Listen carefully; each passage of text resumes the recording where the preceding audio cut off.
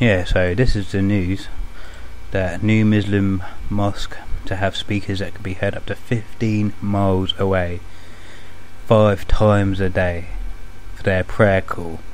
This is just in Birmingham, but you know, once it starts off somewhere in one city, it tends to escalate to other cities. Before you know it, Great Britain, or at least England, will be taken over by these super mosques, blasting out their noise pollution 5 times a day. It looks like between 50 and 100 speakers, loudspeakers. It's just bad, it's atrocious. And beware of, you know, saying anything at all bad against Muslims, because you'll get banned from Facebook for it. I've been banned for 3 days, starting from today.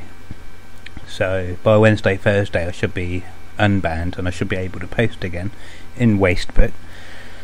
So yeah, it is annoying. Fucking the Jews that run Wastebook, you know, they just ban everyone for having their own opinion or speaking out against tyranny and corruption and any conspiracy.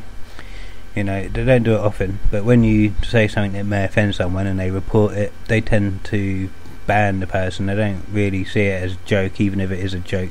But anyway, that's another subject. The fact that these mega mosques are to be built, it's just atrocious to me. It really is. It's offensive. It's noise pollution.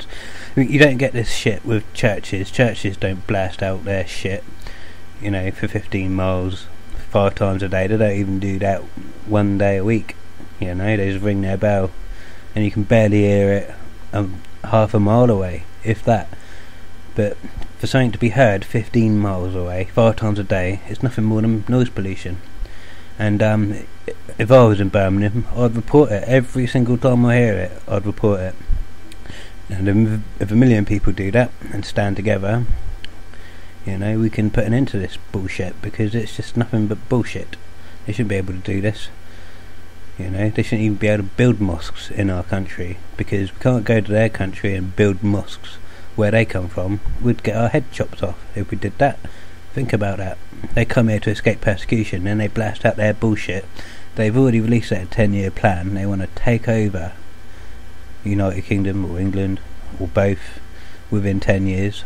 We're already overrun with this sort of fucking nonsense. And yeah, Birmingham, watch out. It's bad. It's going to get worse. So you need to stand together on this one.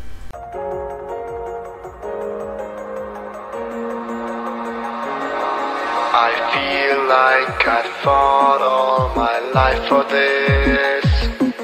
This one part, this 1/3 I've always missed. No, just don't let it go. I started the fight, but